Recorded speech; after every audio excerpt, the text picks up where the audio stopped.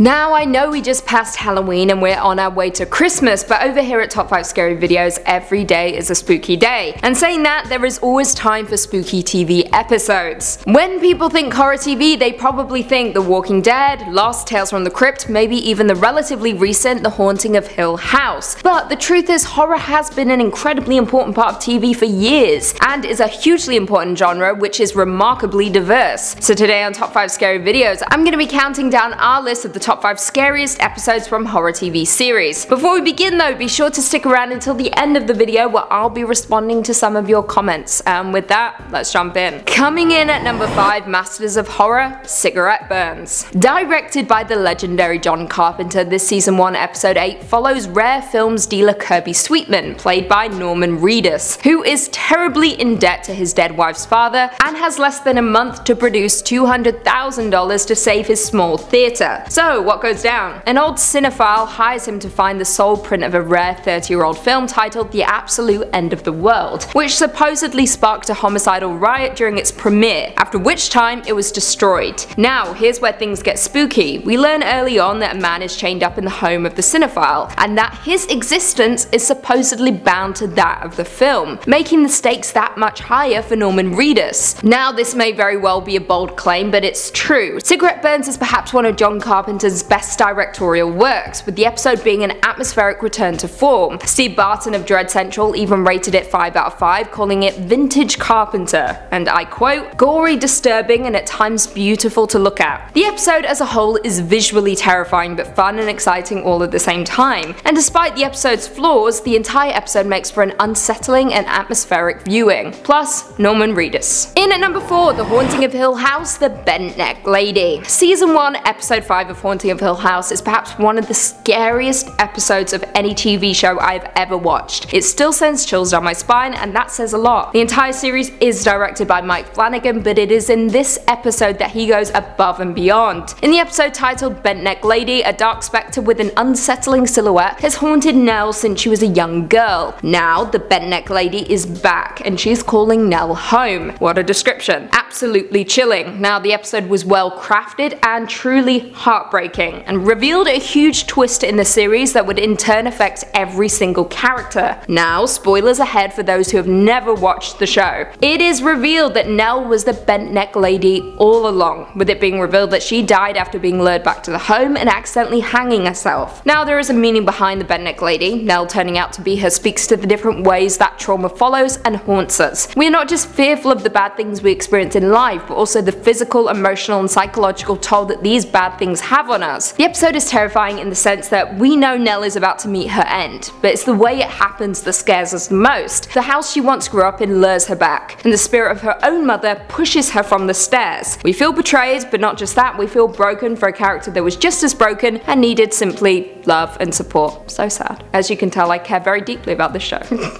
In at number 3, Twin Peaks Lonely Souls. This episode will forever haunt me, simply because of the death of one particular character, Maddie, my favourite character. I'm still not over it, I will never be over it. It was horrific. Now, any Twin Peaks fan will know that Lonely Souls was the most important episode in the entire series because it finally revealed to us who killed Laura Palmer. Now, of course, there were plenty of episodes to choose from that were equally as terrifying, aka literally anything involving Bob, but considering the sheer importance and magnitude of the episode, I just had to pick this one. In the episode, we see Leland Palmer flipping back and forth between himself and Bob as he chases Maddie around the home, a place that is supposed to be safe, a place of sanctuary, but it feels cold and scary in this particular scene. Bob/Leland chases Maddie around the home with unsettling music and imagery before she is ultimately killed, and her death is awful. Quite honestly, it was like nothing we've ever seen before on television, and I don't believe anything will ever rival the sheer sadness, horror, and discomfort of the entire scene and episode.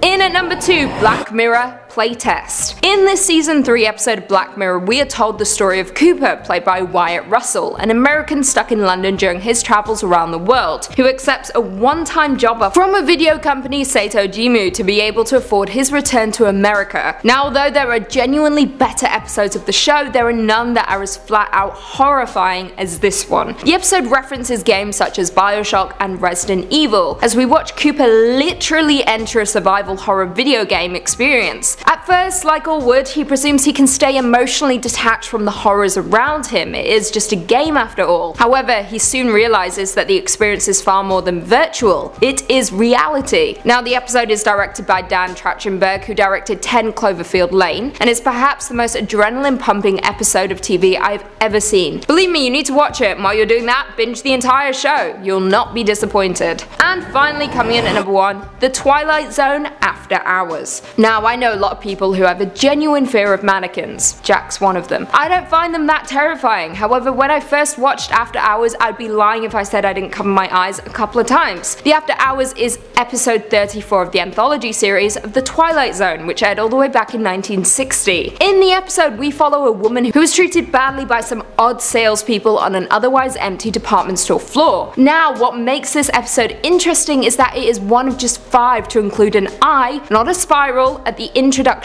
with the opening narration stating, I quote, "Express elevator to the 9th floor of a department store, carrying Miss Marsha White on a most prosaic, ordinary run-of-the-mill errand. Miss Marsha White on the 9th floor specialties department looking for a gold thimble. The odds are that she'll find it, but there are even better odds that she'll find something else, because this isn't just a department store. This happens to be the Twilight Zone." Chills. Now, of course, the mannequins come into play, but part of me doesn't want to ruin that for you considering the sheer importance of them. However, the overall theme of the episode regards who the people we see every day really are. A subtle idea of inanimate objects having some kind of sentience that we are just not aware of. An extremely prevalent belief that folks have right now. Not just that, but perhaps we as viewers are also mannequins or other such humanoid objects and we merely don't remember the truth. Well, there we have it. Do you guys agree with our list? Were there any scary TV episodes that we missed? Leave us all your thoughts and feelings in the comments down below and perhaps we can do a part 2. Before I go though, I just want to respond to a few comments from one of our last videos. Top 5 scary horror movie twists you didn't see coming. Jackie Chavez said, "Dear Lucy, blood is red, eyes are so blue, I would like to go to the movies with you." Well, how can I say no to that? You're on.